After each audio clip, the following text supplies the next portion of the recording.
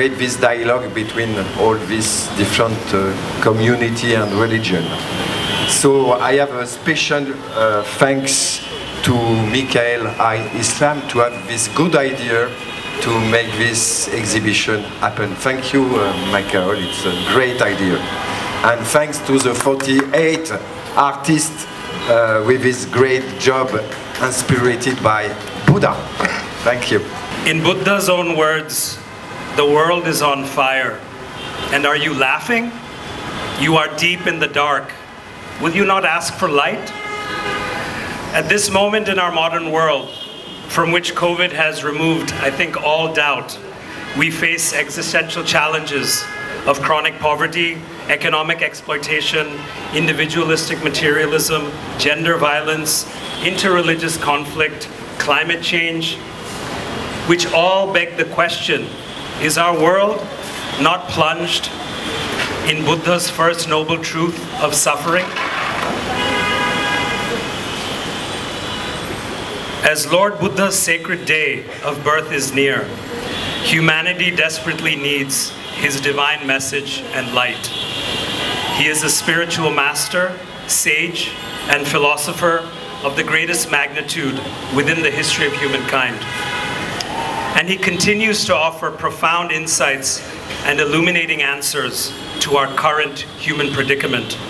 আন্তরিকভাবে মিখাইলকে অনেক ধন্যবাদ জানাচ্ছি এবং তার সাথে যারা ছিলেন তাদের সকল আমাদের দেশের এবং ভারতের এতজন গুণী মানুষের কাজ একসঙ্গে দেখতে পাওয়া সেটাও আমার জন্য একটা সৌভাগ্যের ব্যাপার।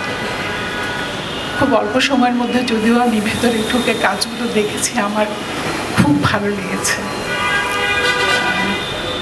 শিল্প নিয়ে সমালোচনা করার মতন অতটুকু জ্ঞান আমার নেই, আমি অত গুছিয়ে বলতে হয়তো পারবো না। চোখকে যেটা আনন্দ দেয় সেটাই আমি মনে করি আনন্দের এবং মনের খোরাক।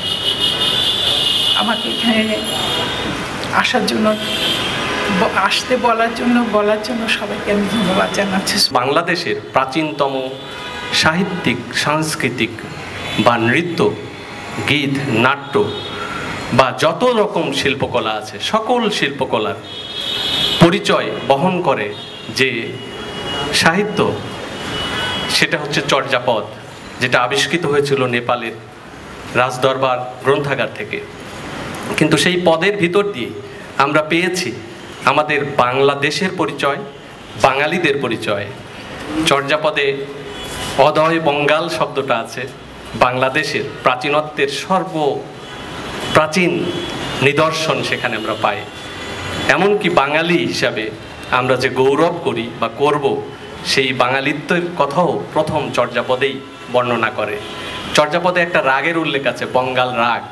চর্যাপদে আজি ভূষুক বাঙালি ভৈলি নিয় ঘরণী চণ্ডালী লেলি।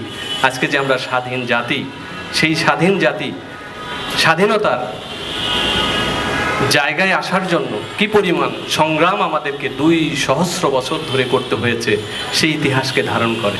আজকে আমরা এমন একটা যুগ সন্ধিক্ষণে দাঁড়িয়ে আছি যেখানে বলা হচ্ছে শান্তির জন্য নাকি যুদ্ধ করতে হয়, বলা হচ্ছে শান্তি কায়েম করার জন্য যুদ্ধ করতে হয়, সন্ত্রাসবাদ নির্মূল করার জন্য যুদ্ধ করতে হয়। আর এখানে আমাদের প্রাচীনতম শিক্ষক আমাদেরকে কি শিখিয়েছেন, বুদ্ধ আমাদেরকে কি শিখিয়েছেন? আমরা সমস্ত শত্রুকে মৈত্রী দিয়ে জয় করব। অক্ষ দে না জিয়ঙ্ক দিয়ে, অর্থাৎ আমরা ক্রোধকে অক্রোধ দিয়ে, মৈত্রী দিয়ে জয় করব।